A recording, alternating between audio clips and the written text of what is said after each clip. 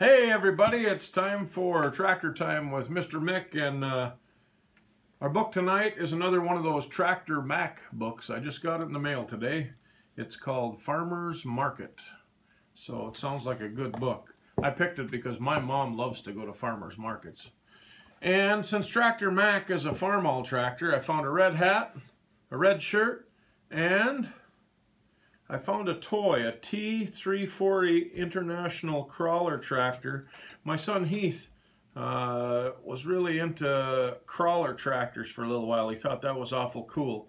So I bought this one for my son Heath probably about 20 years ago.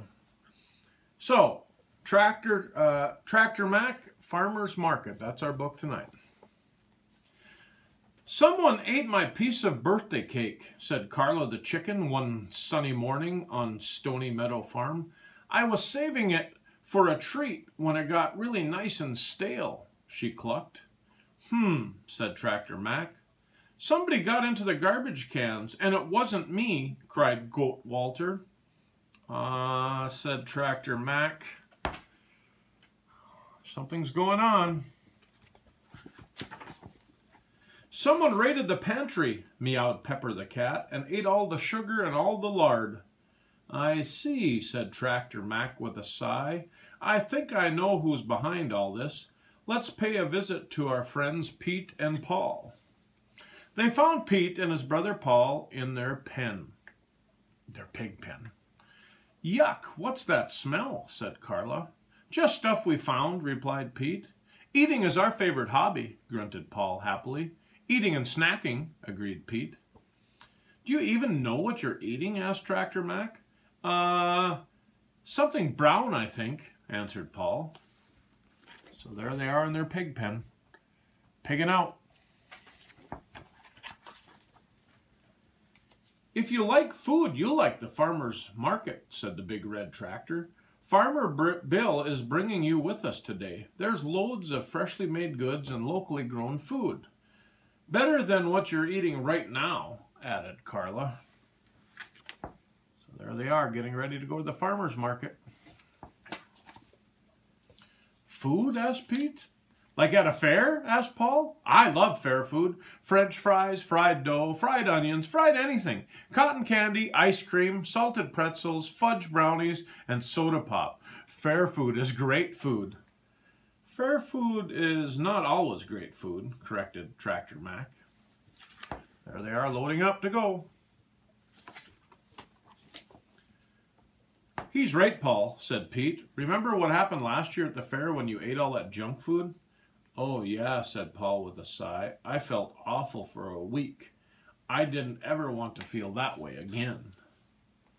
When they got to the farmer's market, it was busy as usual. "Wow!" exclaimed Paul. "All the neighboring farmers and growers are here," said Pete. Booths were filled with fruits, vegetables, nuts, and seeds, and tables held milk and cheese and eggs and honey. Tucker Pickup tooted his horn. "Machines like Tractor Mac and me need fresh gas and new oil regularly to keep our body running smoothly. The fresh food you'll find here will keep you healthy and strong," added Tractor Mac. So there they are, busy at the farmer's market.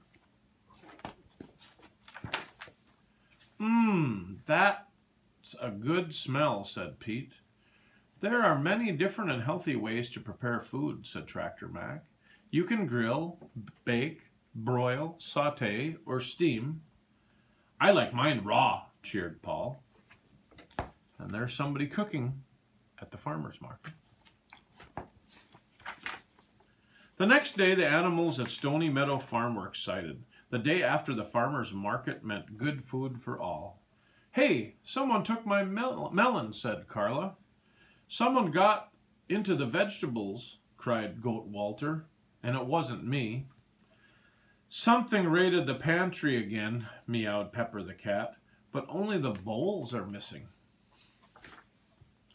"We thought we'd put out locally grown spread for all of us," said Pete with a laugh. "Snacks and sweets are okay for a treat, but real food is great food," said Paul. So the pigs put out a nice little picnic for everybody. "Eating fresh and mostly green will keep you healthy and keep you lean," said Tractor Mac with a big grin. The end. Farmer's Market.